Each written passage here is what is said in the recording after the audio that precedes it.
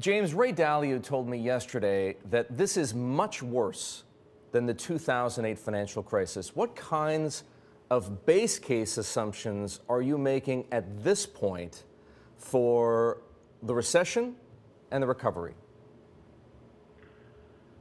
I'm trying to think. I'm not sure I agree with that. I mean, the economic impact, the GDP decline is obviously much worse, but it's so specific and it's built around the virus. You know, what kind of world will we have when we have immunity from it, when we have, the right testing? There are so many unknowns now, whereas back in '08, it was a fundamental collapse of the whole financial system.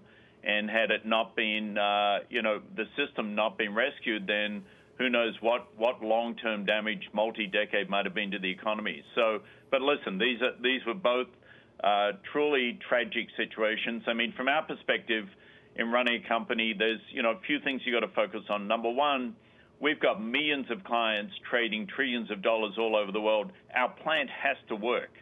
We have to be able to facilitate clients doing that so they can manage their businesses. They have to have the ability to manage their own liquidity and funding and capital needs, and we play a critical role in that. In the number one equities player in the world, one of the largest wealth managers in the world, one of the largest capital markets businesses, et cetera.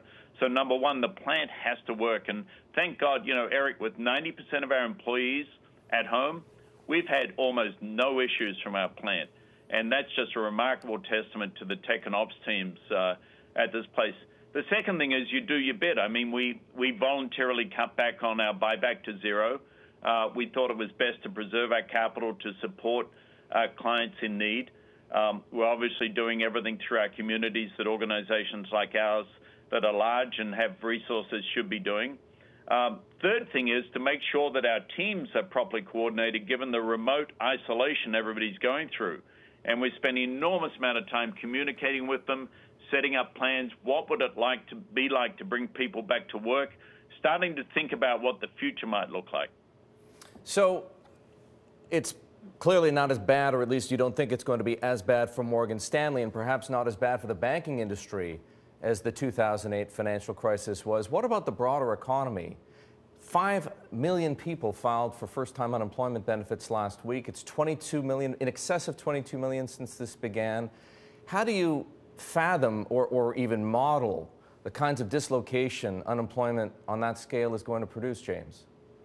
Yeah, what's the shock to the global economic system is something we haven't seen since the Great Depression.